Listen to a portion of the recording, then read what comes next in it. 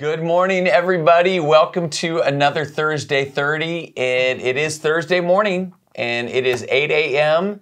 And we are so grateful that we have this platform to be able to share 30 minutes or maybe 40, depends. It's been running 40. I've been thinking about calling it Thursday 40, but we are so grateful that you're going to join us for this virtual interactive Bible study. So we take 30 minutes and we break down an Old Testament chapter and a New Testament chapter from our daily Bible reading plan. So for all of those joining us here in the Conejo Valley, that's part of Atmosphere, or maybe you're watching in Vegas from our church there, or our Bakersfield church, or maybe you're watching from another state and you're just joining us because somehow, some way you're connected with us. We are grateful to have you a part of it. So let's get the interaction going, all right? So take a moment right now. If you're on Instagram, Facebook, or YouTube, drop us a comment and let us know where you're watching from. How's the weather where you live? And then while you're doing that, I'm going to introduce today's co-host, who is a repeat guest. I was going to say repeat offender. No, I hope not. But that's not the way I should say that. So Milad Girgis, give it up for Milad. Hey. AJ, I need like a little like DJ like clap. Where yes, right, exactly. But Milad, welcome back. Good to be back. Good to be back. So, you know, I went to Africa and to Europe this summer, and I was thinking about you the whole time because you travel all over the place for your job, Yep. for your career, and I think since I went to Europe, you've been back there 3 times. I think so. I just came back last week. Yeah. So tell us a little bit about who you are and your family dynamic, and you got something really special happening here in another week and a half. I do. I was thinking about that. Yeah. So I guess I'm the traveling man. This year has been, I think, one of the most, at least as far as international travel. I was thinking I've been to Japan, to Australia, first time since the pandemic. Like Jim said, Europe like 3 times. We had a fun time, my wife and I, in Amsterdam after a work trip. So yeah, we've been running around, and I've been running around. But yeah, we've been at Atmosphere now 3 years. Nice. My wife Mary and I, and it's been just a fantastic experience. And we have 3 kids. We can say, driving in this morning, we have no longer teenagers. So we're almost at that like last phase. So Mariah turned 20 in September. Wow. So that's wild.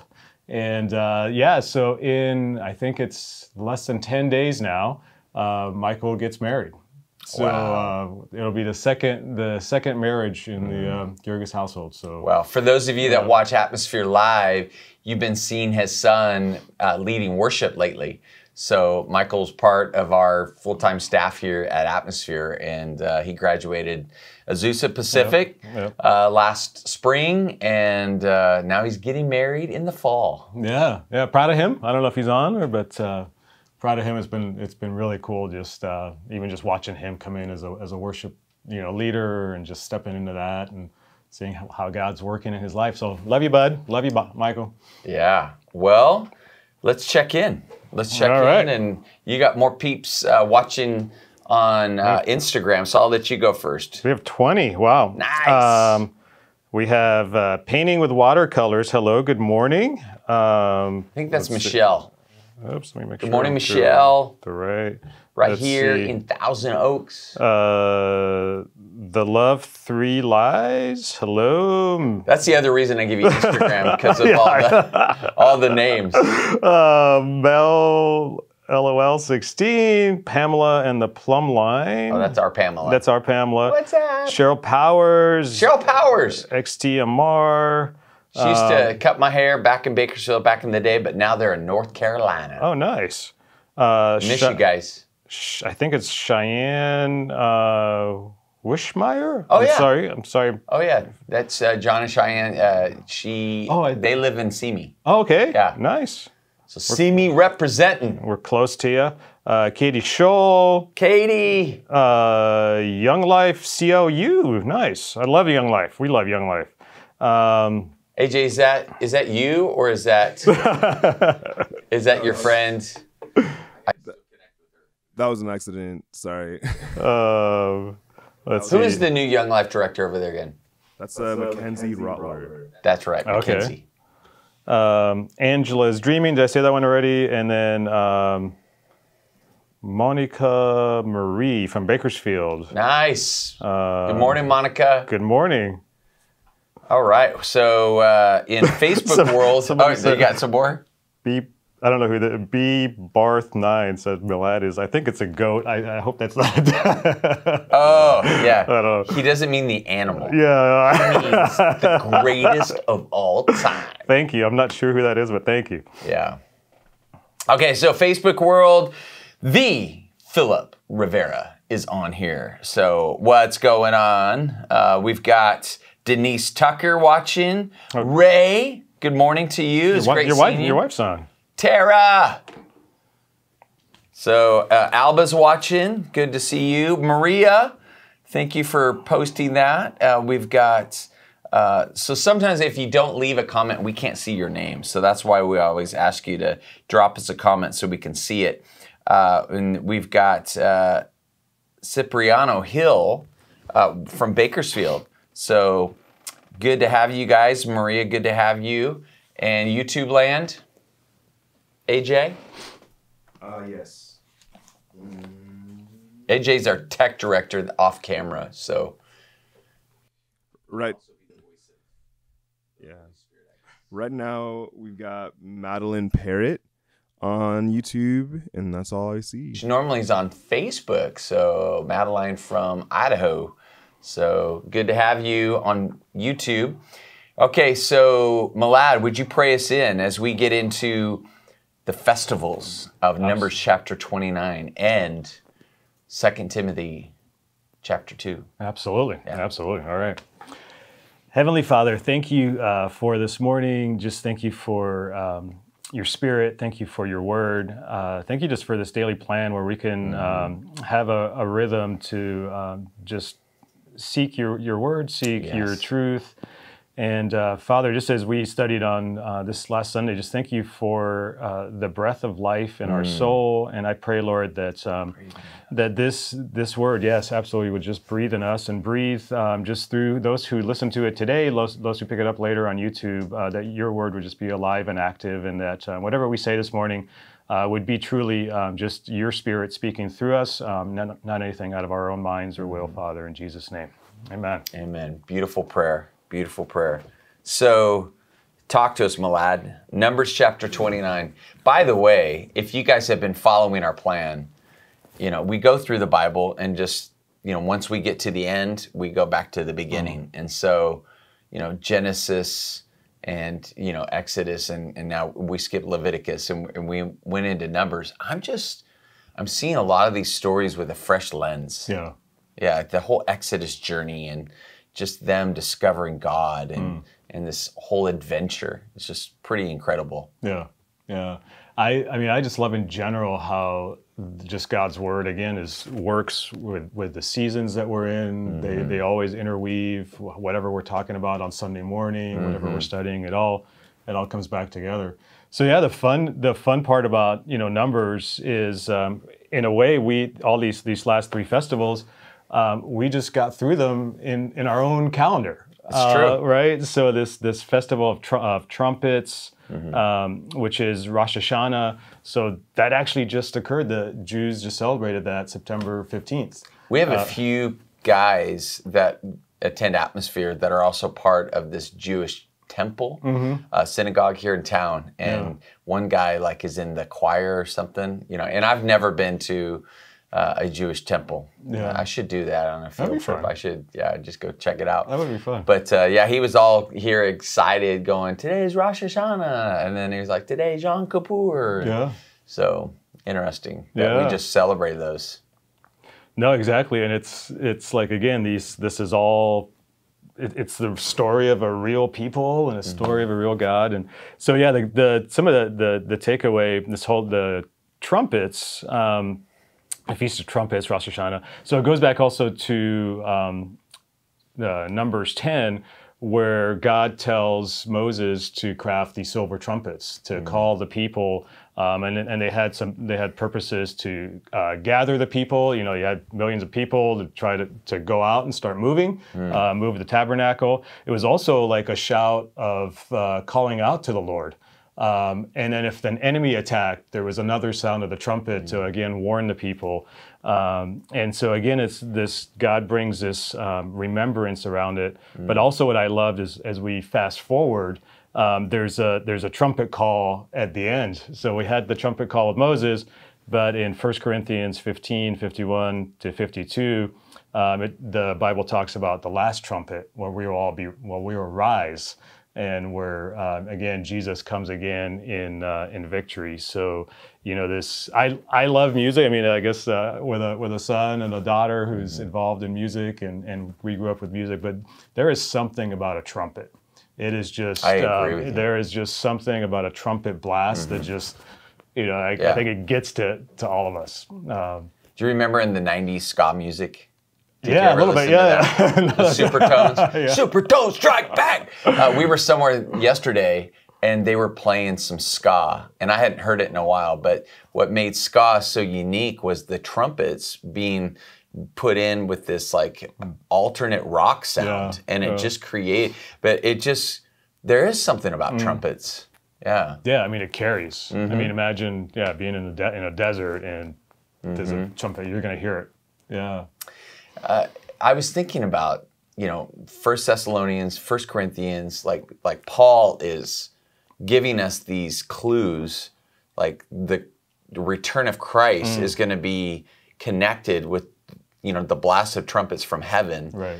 And you see all these other events of Jesus's life correlated with these feasts that are in the Old Testament. And so a lot of Bible scholars believe that the coming back of Christ, the rapture of the church, is going to be in alignment with Rosh Hashanah. And so if you even Google this, you're going to see like all kinds of writings and articles and YouTube videos talking about this. And it's interesting. We know it's in Scripture explicitly that we don't know the day or the hour, but Jesus does tell us you will know the season. So is it plausible, Milad, that this is a clue that it's going to come into the season of the Feast of the Trumpets?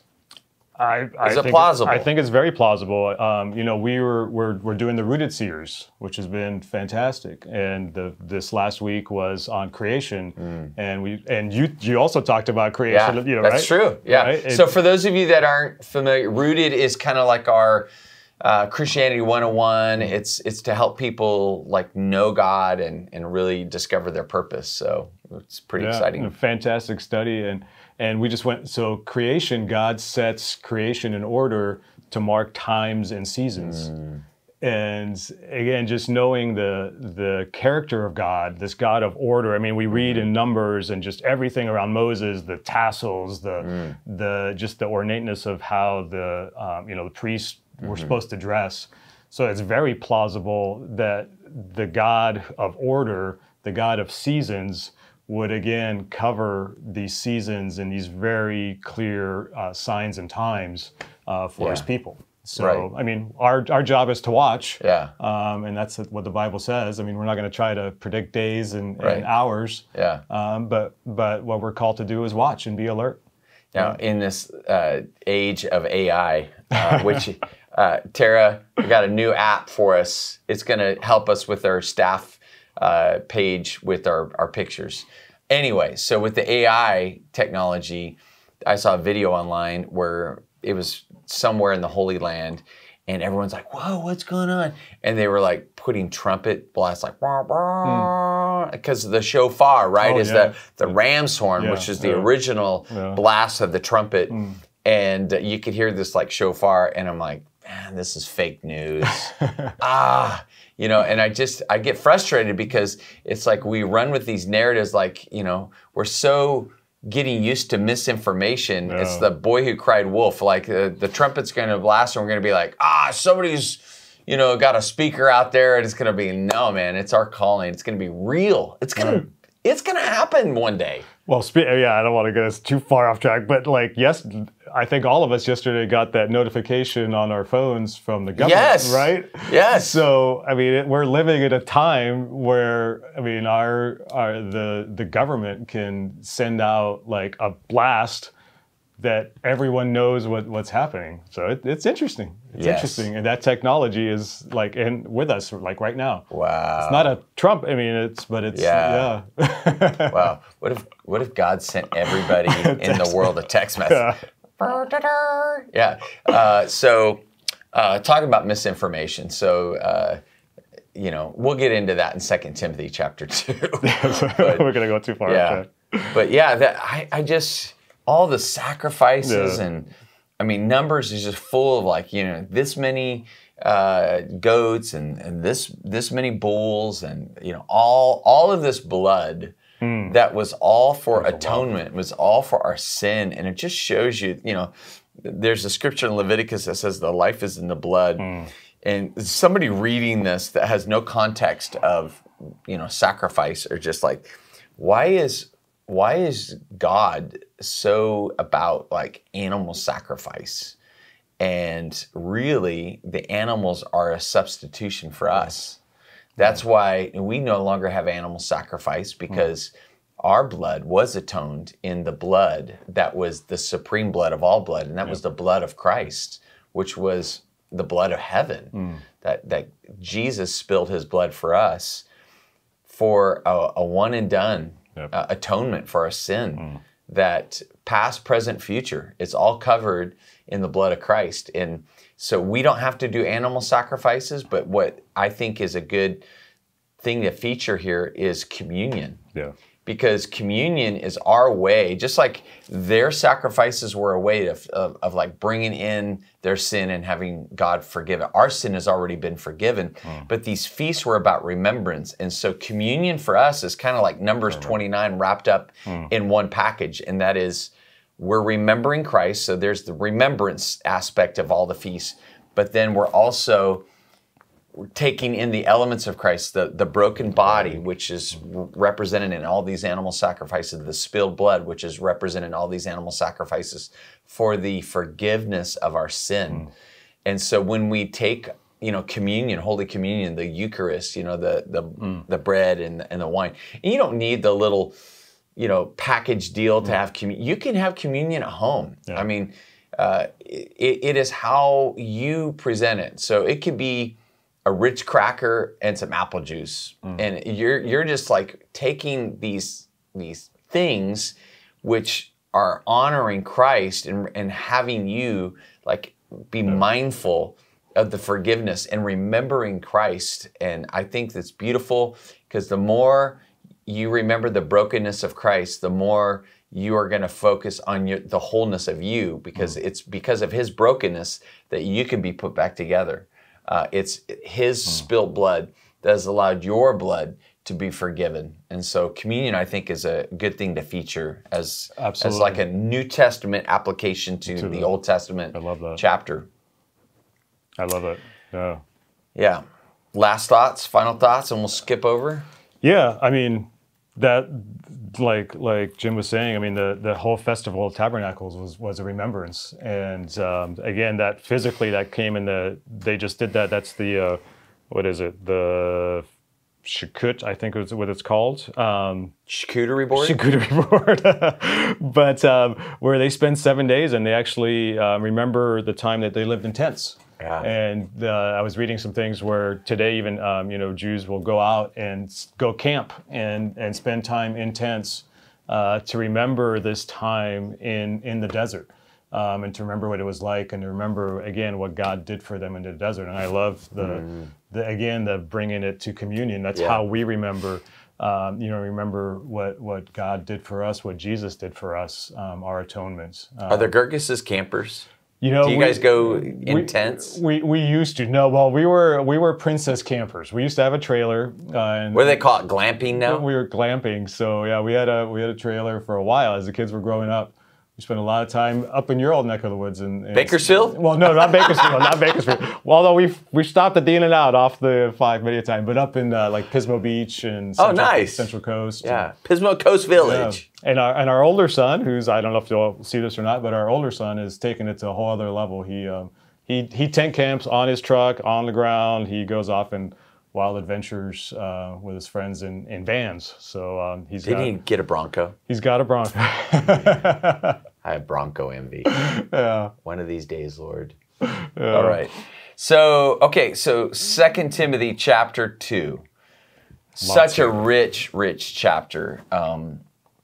The thing that really just right out the gate stood out to me, and you can relate to this too because of your sons. And then, you know, I think of your son, my son, Dylan, AJ. I think of all these like 20-somethings that are like being raised up. Like, you know, they're leaders, but they're also going to be the future elders of like carrying on Christ. Yeah. And it's like there's a commission that Paul is given to Timothy to take this and give it to entrusted men that are going to be able to teach. So there's like, you got to pass the baton. So Paul's like, this is great that I've raised you up. Now, Timothy, your job is to find some new people, some faithful people that are going to be able to carry this on after you're gone. Yep. And it's such a deep conviction because think about it, Milad. We are always only one generation from Christianity becoming extinct. Yep.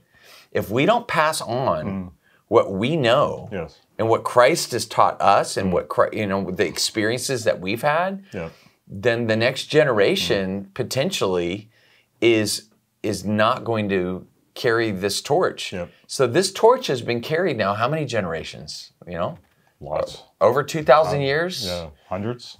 So a lot, and so now, like we're moving into that stage. Somebody's turning 50 in a couple of weeks, or a couple months actually. But we're like in that age and stage where it's like we're becoming the village elders. Yes. No longer are we like Well, we're always learning. I can't say we ever stop learning, but there is this like felt, conviction that I at least feel like my job right now is like, obviously I'm going to keep living this, but I've got to slow down a little bit. I got to throttle back and like teach. Yeah. Like so that the Josiahs and the Michaels and the Dylans and the AJs, they're going to be able to like, whoa, like this is how we are to live this out. Yeah. So they can then teach it to the next gen. So. Yeah, isn't it interesting? I mean, over the last few years, I was reflecting, or even just also now, those who invested in me and just those, the early, when I was in my 20s, beginning with my dad, beginning with some key teachers, early, pastors, where we did, saw, 20-something-year-olds who had a desire to get into leadership, but even just a desire to raise a family and to do things and serve around church, and pulled us into leadership at a super young age. But those experiences were just so pivotal also along my years. But thinking now, it's like, oh, whoa, I am that person now. You're in that seat. I'm in that season. I was at my brother-in-law's 50th birthday party a couple weeks ago, and this one guy, he's a firefighter. He's got a young family, like really, well-built guy. He's like, he kept calling me sir. I'm like, stop calling me sir. I had a great conversation with him, but I'm like, okay, it's like the white hair, but there's something special about that too. And as I reflect also, I love our church. Again, just how it's so multi-generational. Yes. We have folks who are seasons, as Pastor Phil would say, in their 80s, and those who are in their teens, and those all in the middle who are all coming together. And then again, this is like, we're talking about the guys, but also, I mean, just seeing the women working together, and the moms and the older ladies and the younger ladies, and older ladies who are, talking to younger guys, and I mean, sharing again, just what an example it is to have a Christ-filled community sharing this all together. I I also love this analogy, and as a leader in the church, I really like geeked out on this. Like he gives an analogy that to Timothy, he says, "You are a good soldier, right? You're a professional athlete, and you're a farmer. Soldier, athlete, farmer." And I started thinking about my career, my vocation, and I'm like, yeah, that really, if I want to be a good pastor, if I want to be a good leader, it really comes back to like I have to have a mindset of a soldier and to be single-minded. And I have to be a person that is like a professional athlete. Like I have to be trained well and know the rules, because that's like Paul was like, a good athlete, a professional athlete is trained, but he also knows the rules, so he doesn't get disqualified.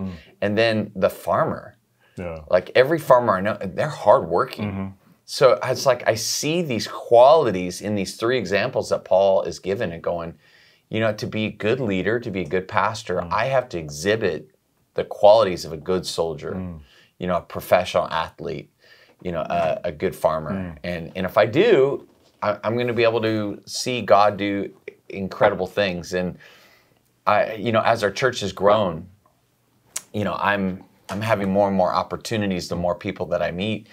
And, I'm thinking about a soldier is single-minded. Like, he's about the business of his commanding officer. And of course, our commanding officer is Jesus.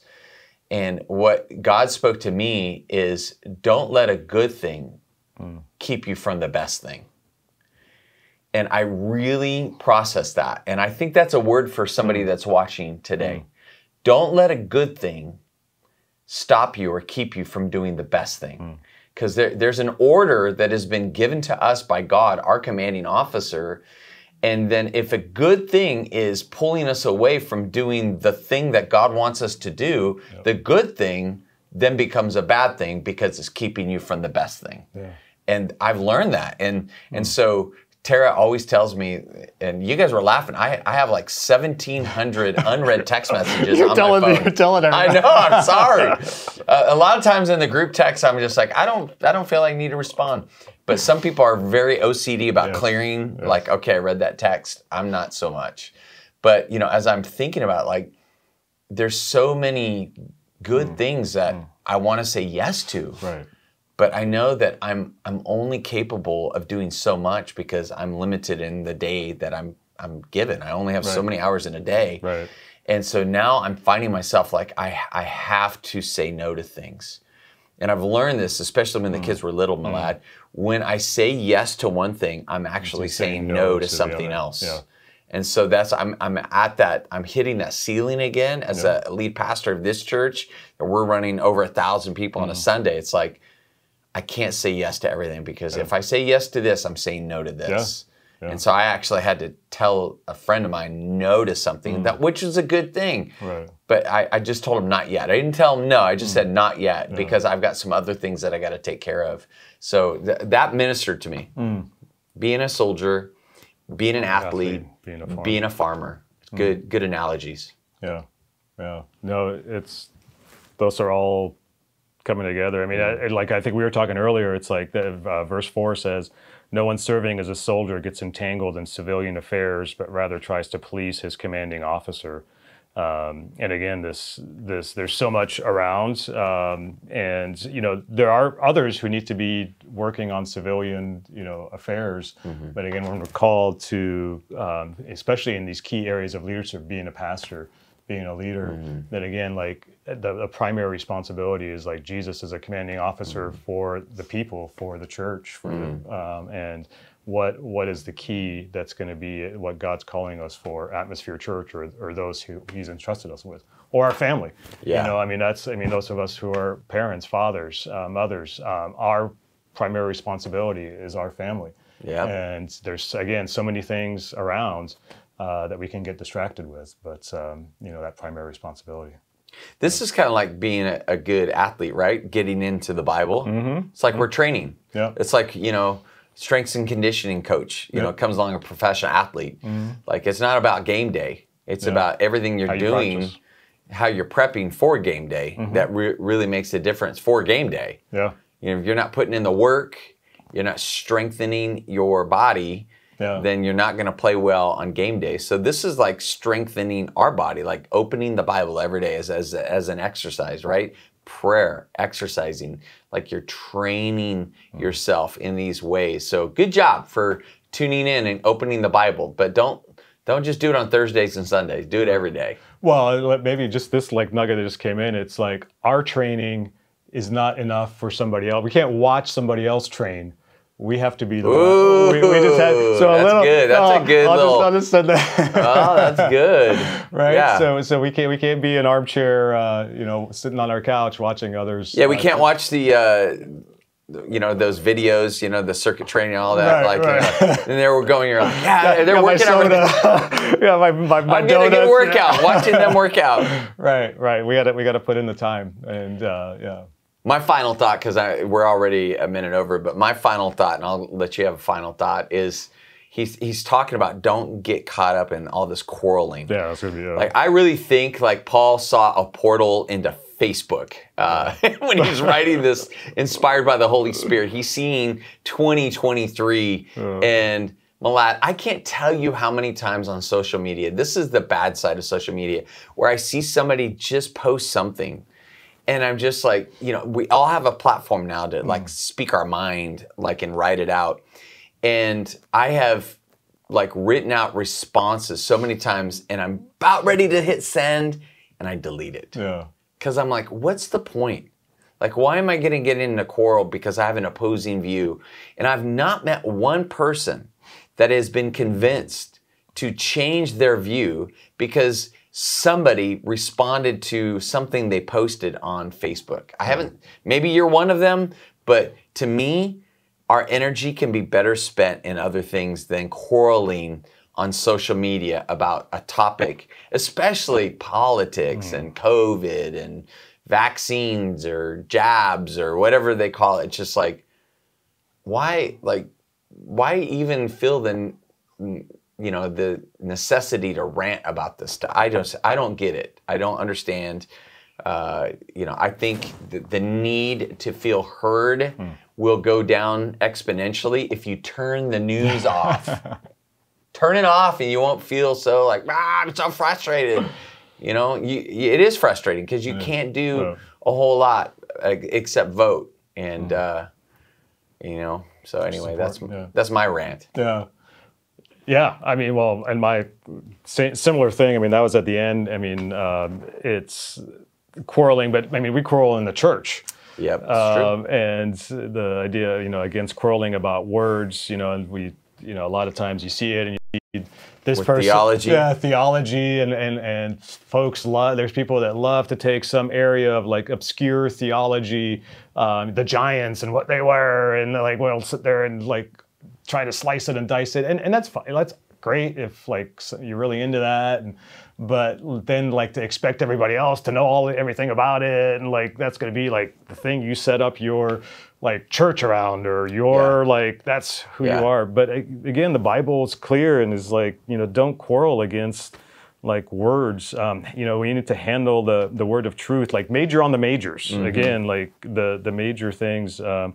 Avoiding godless chatter, and also the idea somewhere, where did I go? And if you get caught up in it, he's saying it's going to lead to more ungodliness. It's going to lead to more ungodliness that we must, I think it's somewhere in here, instructing, gently, and at the end, like to flee the evil desires of our youth, to pursue righteousness, faith, love, peace, pure heart. He says again, do away with foolish and stupid arguments, because they produce quarrels. Don't be quarrelsome. I mean, like 3 times he says, don't be quarrelsome.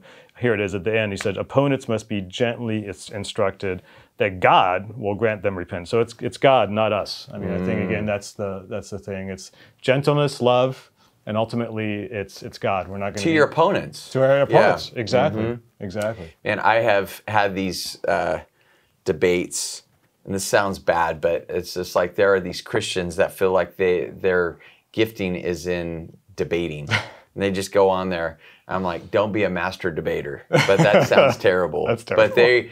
But they are just like, what's the point? Yes. It's not loving. Yes. It's just like, I'm going to show you that I'm right and you're wrong, and over trivial stuff. And the one camp, and I won't mention what kind of theology it is, but they're probably the most obnoxious out of all of them. And I was engaging for a little while when I first understood how toxic they were. I was like, these guys need to be checked by somebody. It's like a bully coming on campus. I'm the guy that's like, I'm going to shut the bully down. Right.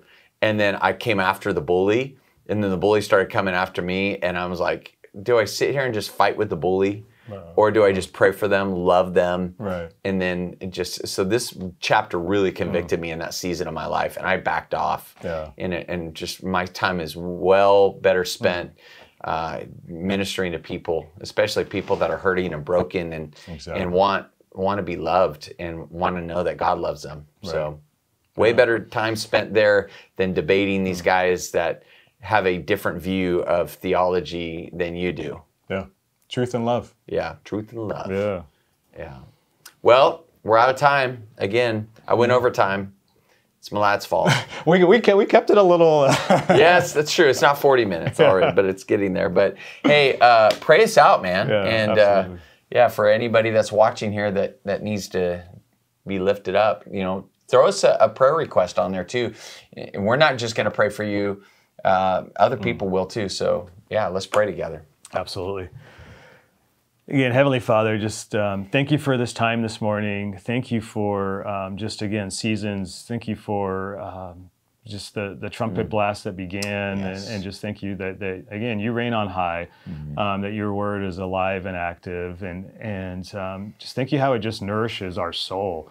And Father, we just pray that just for that soul nourishing today, that again, your breath, your spirit, your word would just fill us to the depths, and let us just go in joy. Let us go in peace. Let us go just with a spring in our step, but that joy overflowing in us today as our soul is full of you and full of your truth. And so, Father, just have fun with us today as we often pray. Yes.